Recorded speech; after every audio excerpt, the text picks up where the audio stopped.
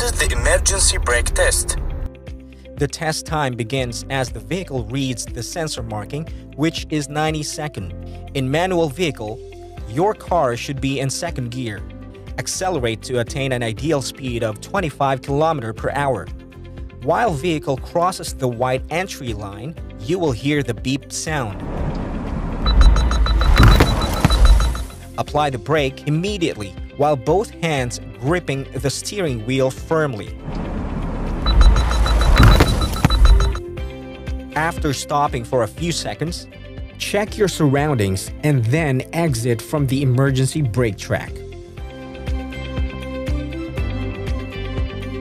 In case the beep sound does not come from the tab, you should stop before the yellow exit line to avoid collision with the fence barrier in front.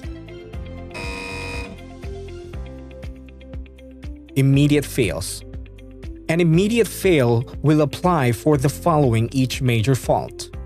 Number 1. If you touch the entry line at a speed less than 20 km per hour. Number 2.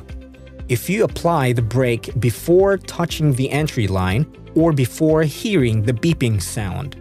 Number 3. If you touch or cross the exit line without braking. Number 4.